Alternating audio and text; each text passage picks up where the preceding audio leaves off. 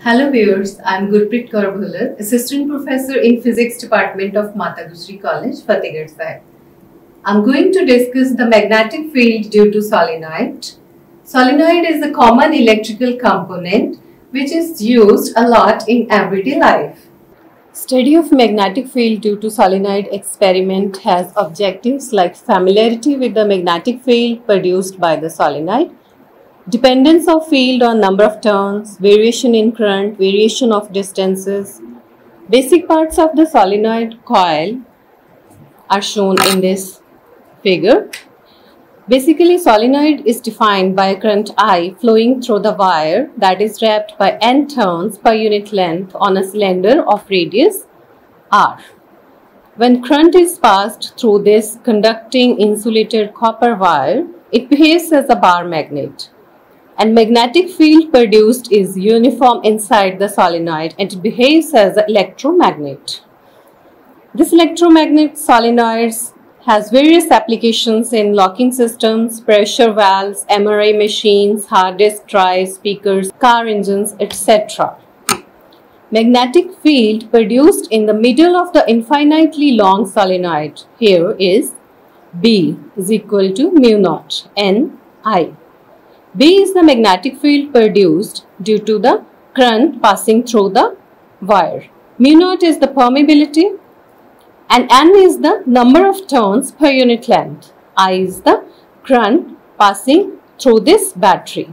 Magnetic field at the end of infinitely long cylinder is half of the magnetic field at the middle, that is B is equal to mu naught N I by 2. Observations recorded will be filled up in this table. Length of the solenoid L, diameter of the solenoid using vernier caliper at 3 points and its mean is taken. Then number of turns, different tappings N1, N2, N3 will be written here.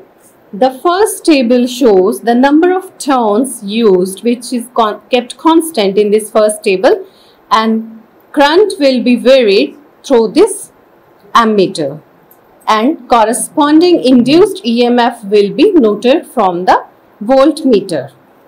So this graph will give us dB over dt directly proportional to induced EMF E. Second table shows the dependence of B on number of turns.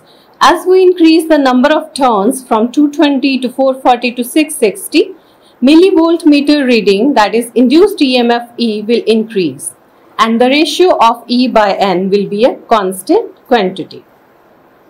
In the third part, dependence of B on the position along x-axis, that will be studied, and for that number of turns N will be kept constant, current passed I will be kept constant and reading will be taken by taking the distance from the center of the coil towards left side, and when we increase the distance gradually, induced EMF will first remain constant, then will decrease towards the endpoints.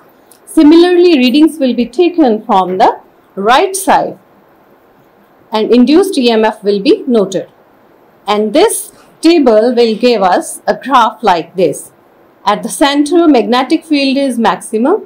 It will be stagnant up to some length, then after covering some distance, it will keep on decreasing slowly. Up to this point X, effective length of solenoid is counted. After that, value of magnetic field reduces to almost half at the endpoints. To study the magnetic field due to solenoid, this is the apparatus used. This is a tape wound solenoid in which insulated copper wire is wrapped over a core. And from this rod we can see the length of this solenoid.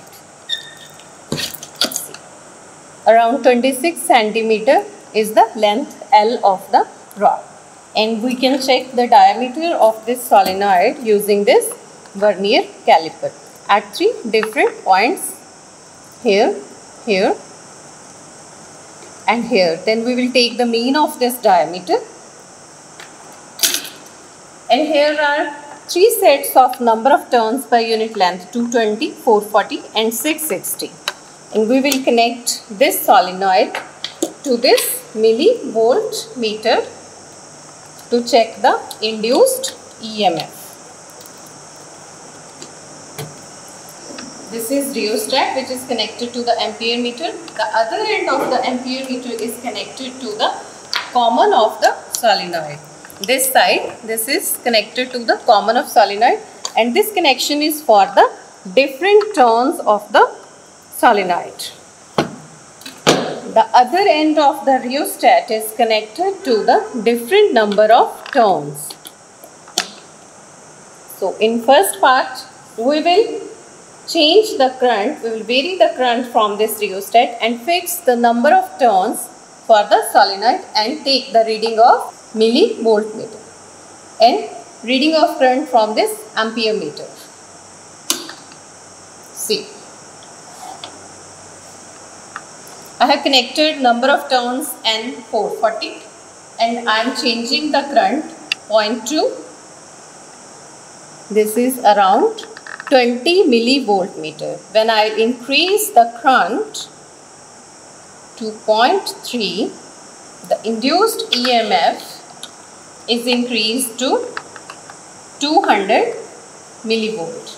And when I further increase the current to 0.4, it is induced EMF is up to 300 millivolt meter. With further increasing, it will keep on increasing. So we can say with increasing current, magnetic field value or induced EMF is increased.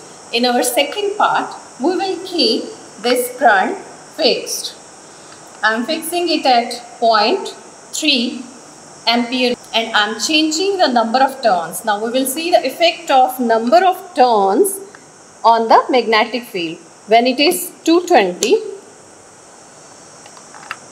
the induced EMF is around 100 millivolt. When I connect this terminal to the 440 number of turns, it is increased to 200.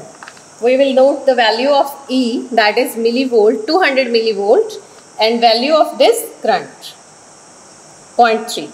Now I am further disconnecting this number of turns and I am connecting and increasing number of turns to 660. There is further increase in, while keeping this, keep the current constant at 0.3 ampere. You can see millivolt meter reading has reached up to 300 millivolt. Means with increasing number of turns, there is a increase in induced EMF and E by N ratio remains same. Distance on the value of magnetic field, we will keep the search coil, the pickup coil at the center of the solenoid. At this moment, the search coil is at the center and we know that at the center, magnetic field value B is equal to mu naught N I. And it will keep on decreasing when we move towards the end point and it will be around half at the end point. Let's see. I have fixed number of turns to 440. Current is fixed to 0.8 ampere. And now I am moving this coil towards left. This will act as the x-axis and search coil is placed perpendicular inside it. At this moment, at 0 distance, the reading of millivolt meter is around 520 millivolt. And when I gradually change the distance towards left, this value will be constant up to certain distance.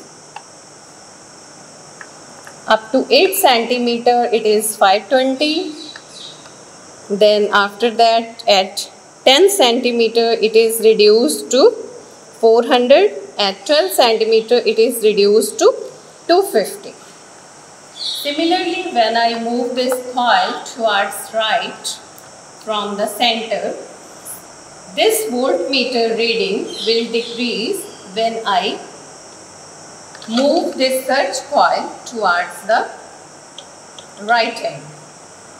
You can see at the center it was 520 and at the end points it is around 250. So we have seen that magnetic field inside the solenoid is uniform and it keep on decreasing when it moves towards end points and it is half at the end point, that is B is equal to mu naught Ni by 2. Talking about the expected questions, the question arises to mind is, how will you find the polarity of a current carrying solenoid? So observer which says if current at one end of the solenoid is in anti-clockwise direction, it will be north pole. And if current is in clockwise direction, which observer on other side of the solenoid will see, it will be clockwise, south pole. Next, what are the 4 ways to increase the magnetic field? First is B is equal to N mu naught I. Number of turns will increase the magnetic field. Strength of current will increase the magnetic field. And nature of core material, that is mu naught, will also make the solenoid more effective to magnetic field. Why iron core used to enhance the solenoid? So this is the air core, and if we put this iron rod inside it, it will behave as the iron core. As compared to this air core, an iron core has the effect of multiplying the magnetic field about 100 times greater. Thanks for watching video.